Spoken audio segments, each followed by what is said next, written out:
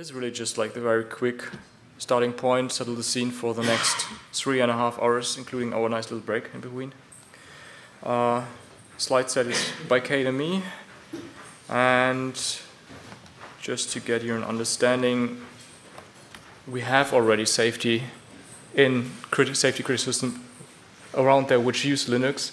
Well, Tesla is one example. We don't see too much from them in the open on their work, but actually that's running in there, and that's just an example car. So there are many other cars which also make use of Linux, like in Asia. And of course also in space, right? So that's super cool. It's another kind of safety criticality also, but I mean, it's human life, rockets, and you know that you have a risk when you go there into space, but well, maybe you're expecting another kind of risk when you take a car. That's just two examples. Other industries are medical, industrial applications, and so on. So it's just like heading this up. And a little bit on the definition of it, so we know, okay, that's the scene in which we are. As per the definition, I guess it was the one from, Nicole, you took it from Wikipedia or somewhere around or somewhere.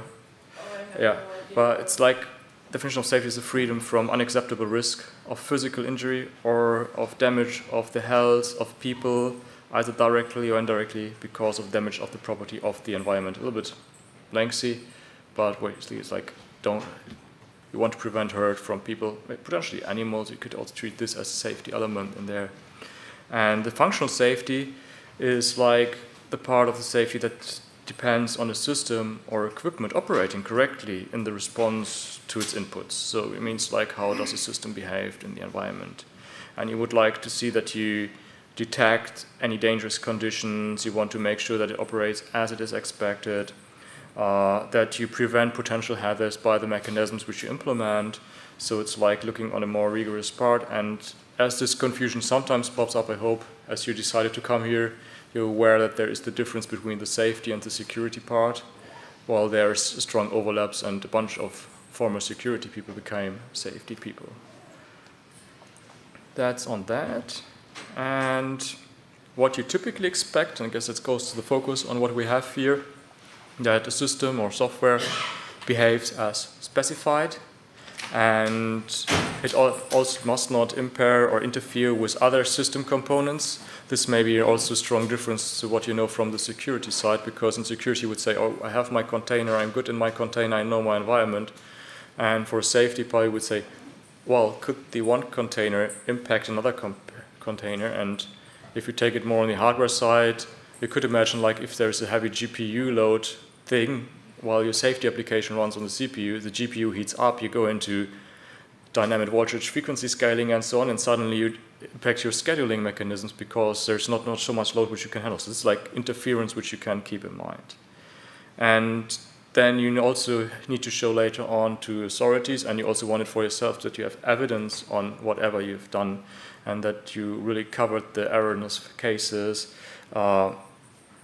somehow or somewhere. So it doesn't need to be directly in Linux. It could also be in the system environment around it with hardware measures or whatever. Right. And this is just a list of sample standards. It says integrity standards, which you can see. The interesting difference between a safety standard and an integrity standard, which makes it more complicated. A safety standard would tell you, oh, you have like for the safety standards for toys, which tell you how long you need to put them under fire until they are allowed to start burning, something like this. They give you clear instructions what you do. The integrity standards basically just define procedures and say then, yeah, these are best practices from process side, from other paths, and here's the requirements, here's evidence on this. So it's basically looking into this. And you need to test a lot, but it just describes methodology and not like what is your threshold or part of it at the end. Right, and all these different standards which you have seen from all the different kind of industry, it often boils down that you need to have kind of a requirement, like what do you expect from this? It's being explicit about the assertion, and then you have testing a lot, you have evidence on what you have done, on your verification, you have to document a whole lot of things. So someone said it's like 20% is like your normal work, and when it comes to safety you add like 80% of testing and documentation of the same things, and you try to get this traceable. Right, and there are ways for traceability, which is the perfect handover to Kate. Yeah, so one of the biggest realizations for me when I started working in this area was you only look at safety in terms of a system. And something like the Linux kernel is a component in a system. But it'll be used in a context of that system. And the interesting thing is that if you're having a system that has some safe usage requirements, it's going to have various needs. And those needs are going to be matched up by effectively assertions about that component or requirements or things that the expectations of what you expect that requirement to do, that component to do. And all those traditional standards that Philip was just showing you, they are lined up with this mental model in mind, okay? That they had access to what the assertions are or the requirements on the component are, and you have specific needs that are being satisfied. And when you can do that full traceability across that system, that's when you know you're done, and you have the evidence to show it. That's when you basically can say, okay, I know it's going to stay safe. So our challenge right now with these components is the fact that open source, sorry, because I have to stay by the mic. Open source doesn't have this concept of being surfacing out what the assertions are about the code, what the functions are. And in particular, with the Linux kernel, every time we put a patch request in, there's an information about why we're putting it in and when it should be working as part of the pull request. If you have effectively your 0.0 patch to explain why you're doing this, that is effectively the assertions as to why. So the elements of this exist, but we have not made them available in a systemic fashion throughout the industry. So part of the challenge is going to be now is how can we start to make this information visible and where? So what we've got is, each patch does have a reason to be added. And, it is, oh, this is so small I can't barely see it here. Yes, old eyes, what can I say? But, there's a context that you expect a patch to work in. Okay, do you have a hand? You have, okay. Well, no, I'm just saying you just have to okay. And now you could read it. Oh, thank you. Blessings on you, Stephen. So we also know that when we actually put changes in, we have to test them and prove that it's working, it's doing what we wanted it to do functionally. But we also have the concept of when does it not work? And you have ways of making it better too? Oh, thank you. Okay, I'm being taken care of, I love it.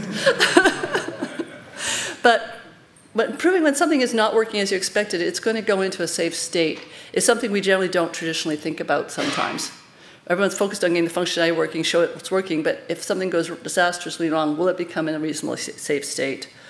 And so what we're trying to expect and being able to capture that in a machine-readable form so that we can start to put tooling around it is, I think, a path towards automating this stuff.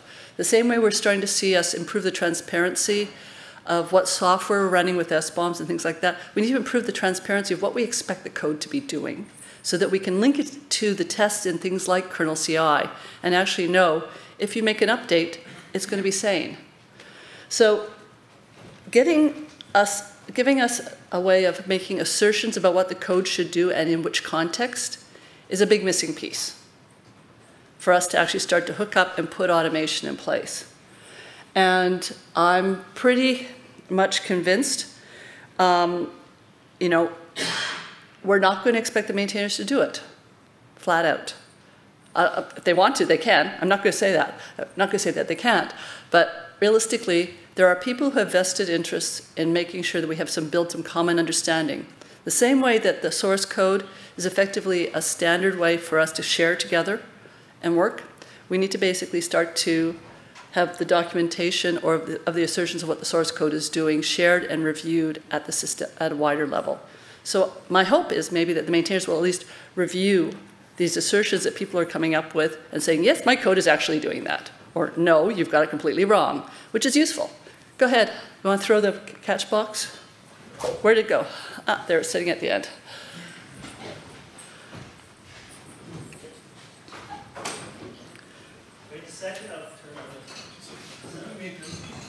Yeah, Tracy's string it on. Okay. Thanks. So we maintainers are already overloaded. I know, And we that's already right. have a challenge. So I know. what motivates us to review a documentation problem?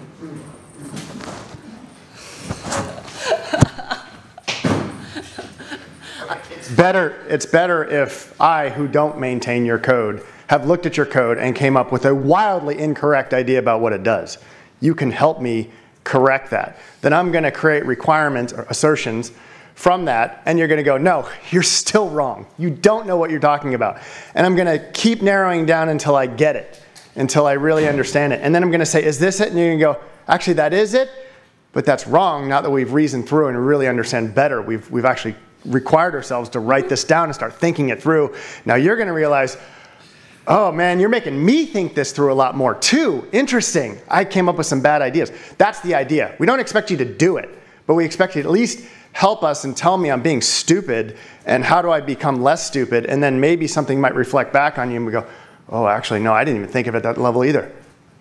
And the other thing I'll add into this, and what will be hopefully beneficial to you down the road, is once we have these assertions in place, we should be able to link the tests that prove these assertions there, such that you have a better regression suite and you'll have higher quality of coverage after you do security fixes.